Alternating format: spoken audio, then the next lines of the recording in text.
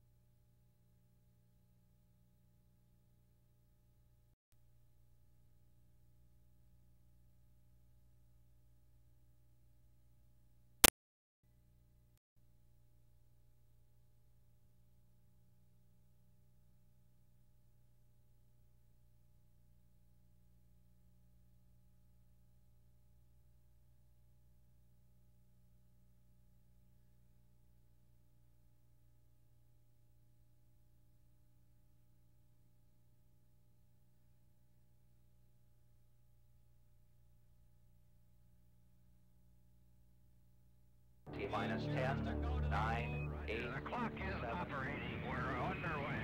Tranquility Base here. Endeavor, go at throttle up.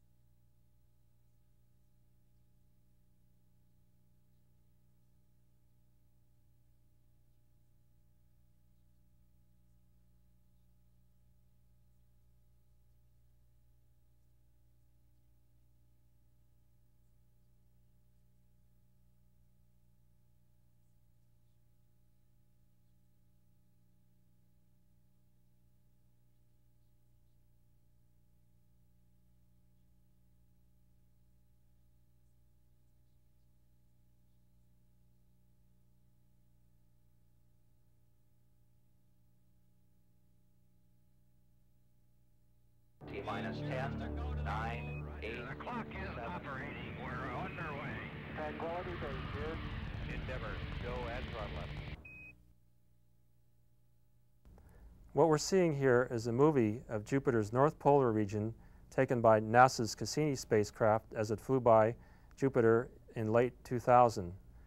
This movie is taken with an ultraviolet filter on the Cassini camera, which is sensitive to Jupiter's stratosphere, the high part of the atmosphere, which we haven't been able to see with cameras from the previous spacecraft.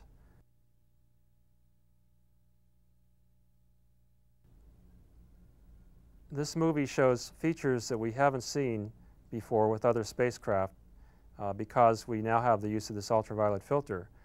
And in particular, we were surprised to see the formation of a large dark oval. We see the beginning of this oval forming.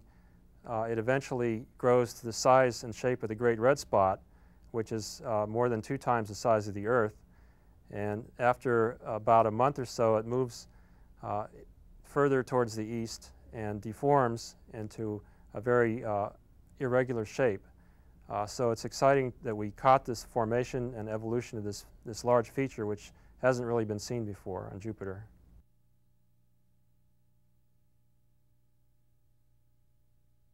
There's a relationship or an analogy that we can draw between what we're seeing here on Jupiter and some things we've been seeing on the Earth.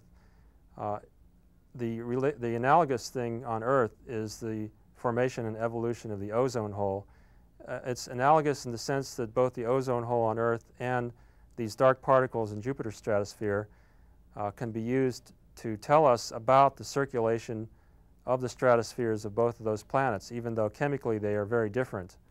They are able to show us features of the stratospheric circulation and transport of material across boundaries in the stratosphere, across latitude circles, how this happens, we can use both of those mechanisms on both Jupiter and the Earth to see this.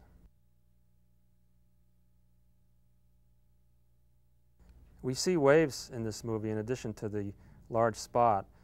These waves are mostly outside of the 60-degree latitude circle, between about 60 degrees latitude and 40 degrees latitude. And these waves are produced by the alternating east and west jets in the atmosphere. And in this case, they tell us about exchange between polar air and equatorial air. These dark particles are being produced at the high latitudes and they're being transported to the lower latitudes. And by looking at how these waves interact with each other and with the regions more towards the pole and more towards the equator, we can get a good idea of this mechanism of transport of material from the pole to the equator. When Cassini arrives at Saturn, we hope to be able to use the same ultraviolet filter and again make a map of Saturn's polar stratosphere to look for similar types of features and other features which may tell us how the stratospheric circulation is organized and how air from polar latitudes exchanges with air at more equatorial latitudes, how this process takes place. And in fact, we're planning that right now.